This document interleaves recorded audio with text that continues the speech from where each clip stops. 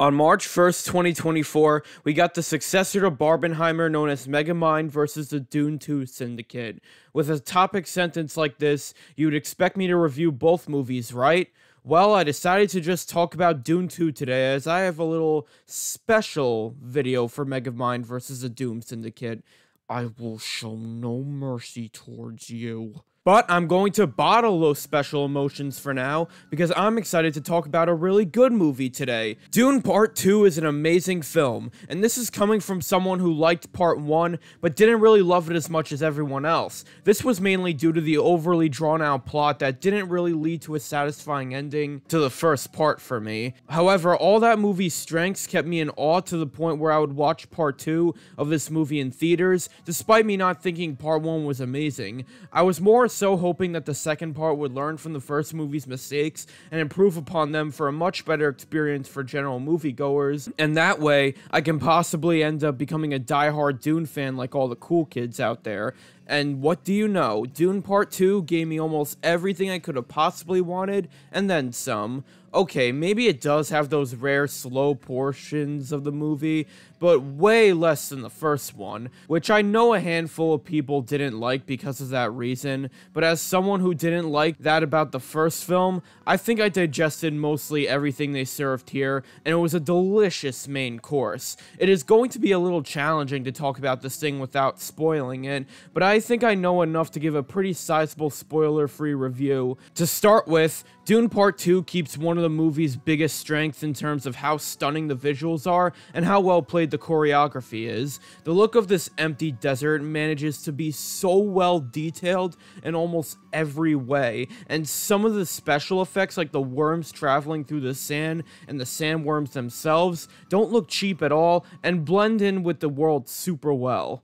And just some of the shots of the location during the night or at sunset are just breathtaking and really show that this is one of those movies that use their expensive budget to their fullest potential. The fight scenes were another one of the first movie's biggest strengths, and they are even better here. They all feel so intense, and the choreography is just so mesmerizing that you will be on the edge of your seat to see if a character dies or makes it out alive. Hans Zimmer also delivers on that score just like he always does. I've basically loved all his soundtracks, and this one of course is no exception. The casting also knocks it out of the park with great performances from Timothée Chalamet, Zendaya, Rebecca Ferguson, Christopher Walken, Josh Brolin, and so much more that really give it their all in this movie, and it's hard to imagine other actors fulfilling these roles and delivering an impact on their characters in the same way. Probably my favorite actor in the film had to be Austin Butler as Faye Ratha.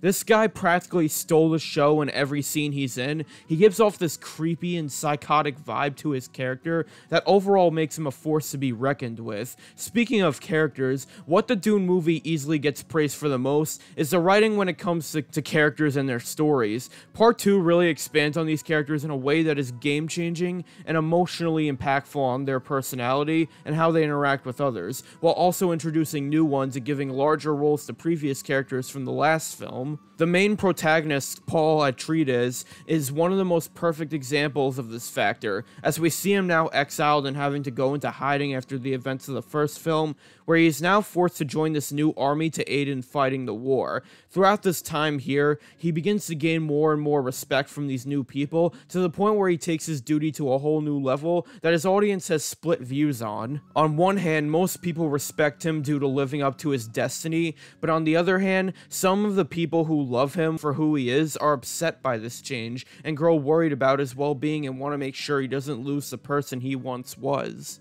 This can be shown through the character of his love interest, Chani, who grows a great respect for him upon his time in the army, and you really start to feel for her as Paul slowly starts to change into a completely different person than what she fell in love with in the first place.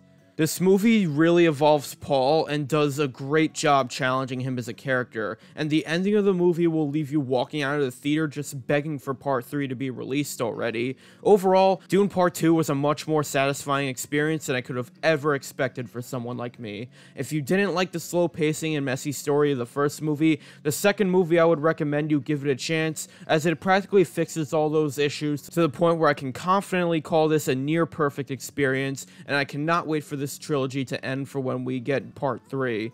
Overall, this movie gets a super solid and high 9 out of 10. And hey, maybe I might bump it up once I eventually rewatch it in the future. With all of that said, these popcorn buckets look awesome. I love how they incorporated the sandwich on top of that with all those teeth. It makes me think if I stuck my hand in it, I would get painfully stuck like I did with a wipes bottle in 3rd grade and needed the teachers to pull it out. Buy this bucket. It's peak.